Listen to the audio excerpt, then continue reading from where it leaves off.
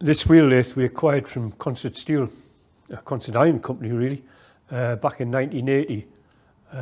We're very fortunate to be able to acquire it. It's enabled us to do a vast amount of wheel turning for ourselves and saved us an absolute fortune. Plus learn the skills of wheel turning. Just like car tyres, railway tyres wear down, so they need to be reprofiled. This is what this machine does. It also turns journals, which is the bearing surface for the locomotive.